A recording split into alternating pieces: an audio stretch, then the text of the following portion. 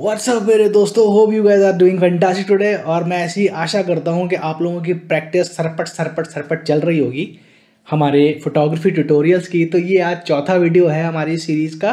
पीछे 3 वीडियो हम और बना चुके हैं। तो जो लोग मेरे चैनल पे पहली बार आए हैं, मैं उनको बता दूं कि गाइस ये एक बिगिनर फोटोग्राफी सीरीज़ है। इसमें हम एब्सोल्यूट बिगिनर्स को ट्रेन करने की कोशिश कर रहे हैं।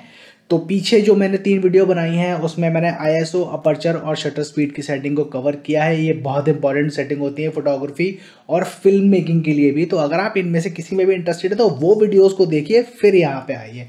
मैं लिंक डिस्क्रिप्शन में भी डाल दूंगा और ऊपर भी कहीं डाल दूंगा।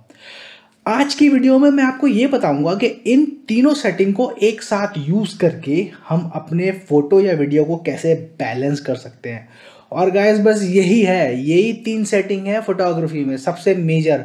अगर आपने इस पे कमांड हासिल कर लिया तो आप मान लो कि आप 85% प्रोफेशनल फोटोग्राफर बन गए।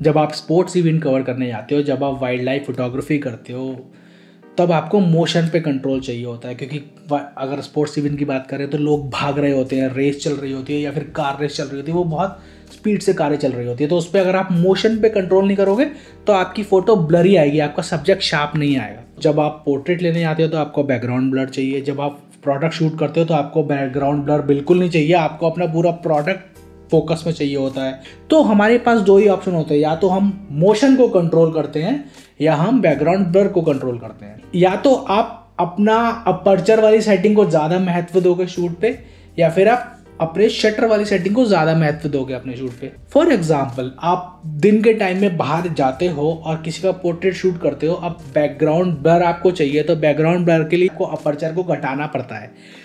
तो आपने सपोज आप 50 mm लेंस यूज़ कर रहे हो और आपने अपर्चर 1.8 कर दिया। आप जैसे ही 1.8 करोगे तो पीछे बहुत लाइट हो जाएगी, एकदम ब्राइट हो जाएगा।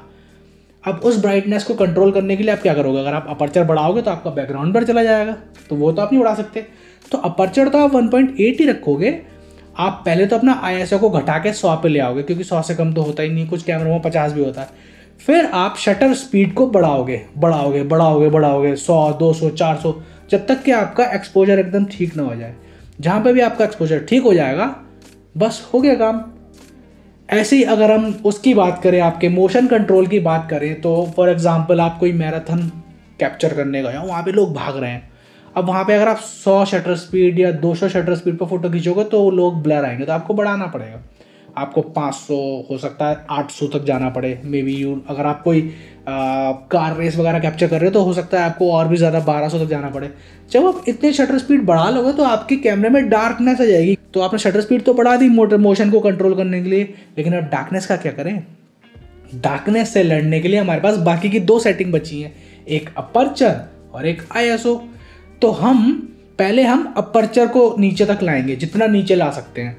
आप अगर किट लेंस यूज़ कर रहे हो तो आप 3.5 पे ले आओगे। अगर आप 50 mm यूज़ कर रहे हो तो आप 1.8 पे ले आओगे। या फिर आप कोई और लेंस यूज़ कर रहे हो जिसमें और भी नीचे आ सकता है, तो आप और नीचे ले आओगे। इससे क्या होगा कि अपर्चर का जब नंबर छोटा होता है तो ब्राइटनेस बढ़ती है। तो जो आपकी डार्कनेस शटर स्पीड की वजह से आपके सीन में आई थी, वो अपर्चर उसको कंपनसेट करके वापस से ब्राइट कर देगा।